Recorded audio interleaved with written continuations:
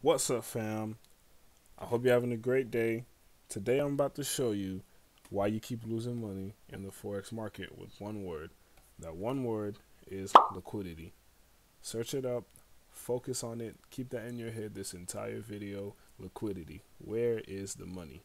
Anytime you look at a chart, or anytime you pull up anything, where is the money? That's the first thing you should be looking at. The setup that you're seeing right here was a setup that we sent in our public group chat. A lot of people caught this. It went over to like 90 pips. It hit TP. This was the first TP that we had for it. It was a 17 pip stop loss. It missed stop loss, but like 1 pip. This was the actual 1 to 5. And this kept going up. I have other setups there that I want to show you later in the video to explain everything that's going on in the chart right now. This is how the markets actually move. This is how you're going to be profitable in the market. There's no other way. This is I wouldn't want to say this is the best strategy, because there's no best strategy, because you lose too. You're always going to lose. That's something you have to accept in the Forex market. You're always going to lose. But this is one of the best. We also have a Telegram group chat. Go join that. It's free. This was sent in there. We send signals in there all the time. Go in there, check that out. We also have a VIP group chat that's paid. You don't have to pay for that, but if you're interested in that, you could check that out. We also provide mentorship in that chat. So I'll have all the links in the description where who you can contact and where you could go to get information on that. But without further ado, let's get into why you keep losing money, and let me show you what's really going on. Okay, now that we're on a naked chart, let's explain this liquidity. This right here, this wick, people refer to this as a rejection wick. But above this wick, there's people that's selling this right here. There's people that inside this candle that were selling because of this wick. So up here, there's liquidity. There's money up here. There's money up here. There was money right there before we came and took it out right here. There is money right there that we didn't take out. And there's also money inside of here that we did take out. We took these lows right here. We took out this, and we took out this low too. Okay, so right here, this is where we was focused on this right here. The market was going up, down, consolidating, as people say. And when people, retail traders, see this right here, they think, okay, the market is rejecting, is about to buy. Yes, they're correct. It is going to buy, but before they can buy, they have to take the money. The money is their stop losses. So as they're buying, they're putting their stop loss either under this wick or under this wick. Some people got lucky if they put their stop loss under that wick, but most people, they're probably putting their stop loss under these wicks right here, maybe under this wick that came down right here. This is another rejection wick. They came and took this down with another wick as well. But they're putting their money here. So what the banks do, they'll give them some profit, drive the market up a little bit of pips, 30 pips probably, and then push the market down, taking their stop loss, getting money inside the market before they could go for the real push, the rally to the upside. Instant rally to the upside around after they took this liquidity, they instantly pushed the market up, and we closed above all of these candles, breaking market structure. So now this liquidity is gone right here. But in order for the banks to continue pushing the market, they have to mitigate out of their positions. They have to come out of their sell positions, because they had to sell the market down to take the liquidity. So they had to come back and mitigate their position and close out their sales over here. So this was the candle that took all the liquidity. This was the last candle before the up move, but we didn't get that retracement. But for the more advanced people that know smart money concepts and how the banks trade, we have an order block right here inside of a breaker block. And a breaker block, this is a breaker block right here. And basically what a breaker block is a failed order block. So this was a sell. This was the last buy to sell, and we broke through it and created an order block inside of it.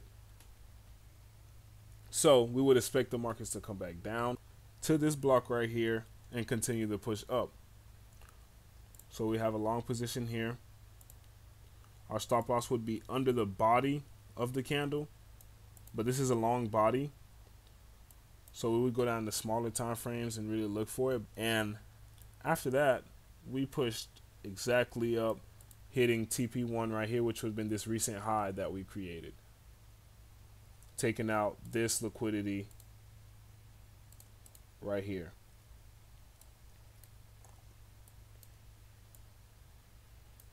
This is why you're losing in the market, because the banks are taking your stop losses and pushing the market up against you. So even if you were, they pushed the market so far down that they pushed the market down like 33 pips. No one is going to stand in 33 pip drawdown. That's crazy. And as soon as you close out your positions, they know that they're taking your money. They'll reverse the market to the upside.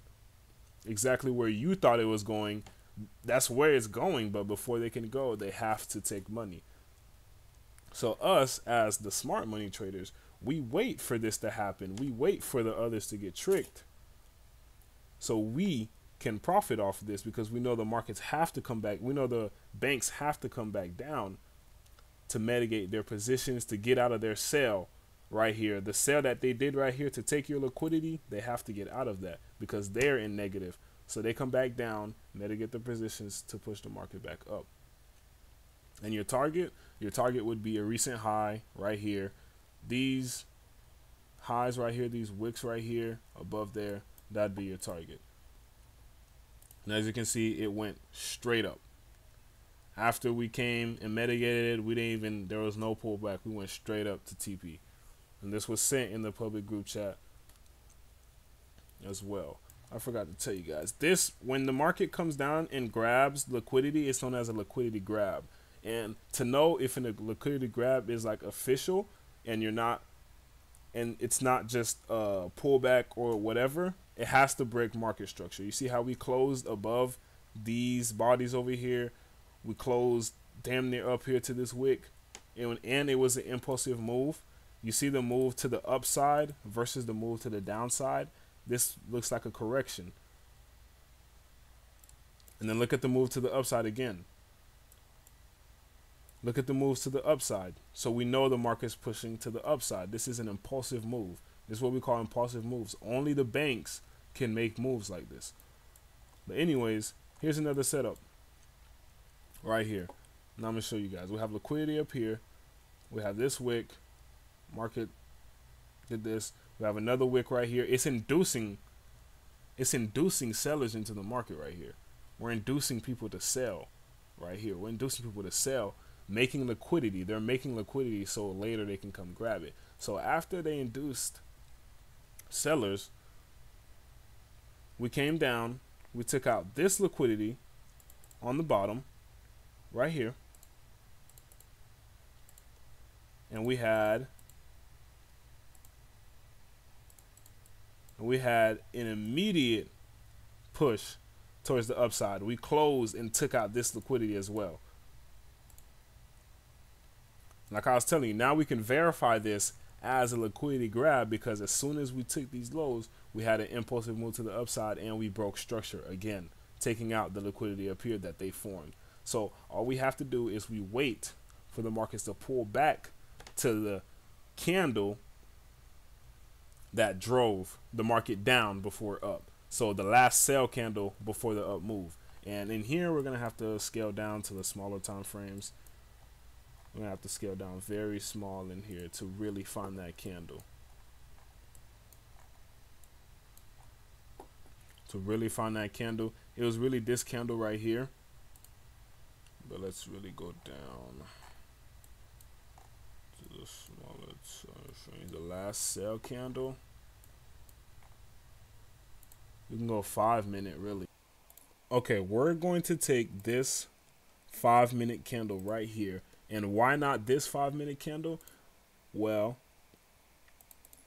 because we have imbalance right here in between this area right here. So as soon as the market comes back down into this area, we should feel the imbalance and extremely just explode to the upside. So now all we do is we wait for the market to come back into our entry area, and our entry area is going to be this horizontal array, so around the 135, 360, 365, 370 area, and you can move your stop loss to under this wick, or if you want to be aggressive, you can move it to under the bodies. But let's be conservative and let's move it under the wick right here. And all we do is we wait for the market to retrace back into this line. I personally would set a limit right here to where, just in case if you don't miss it, because you might not get the chance to enter because the market could just impulsively move. So now we're gonna go back to the 1 hour time frame, and we're gonna look to see what happened. And you can see that all the way over here, patience, all the way over here, we finally hit our entry, 9 pip stop loss that we had. We finally hit our entry right here, and we exploded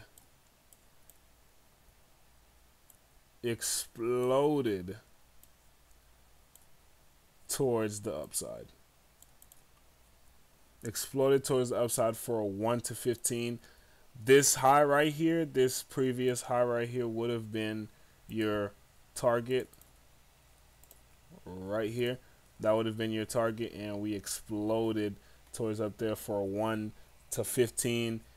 So you guys see what type of setups you can catch with these concepts. The main thing to focus on here is liquidity. If you didn't get anything out of this video, focus on liquidity. Do not get your stop loss hit. Stop giving these banks your money. Focus and try to read what's going on in the market. Like I said, focus on the money. Where is the money? See if you see liquidity grabs, break of market structure, and wait and test this out. So that's all I have for you guys today. I hope you guys enjoyed the video. Like the video. Do not forget to subscribe. I'll be uploading more videos like these, explaining more in the market and stuff like that, because there's more in depth to this. So I really went over abroad, but there's more in depth to this, so I'll be explaining more in other videos.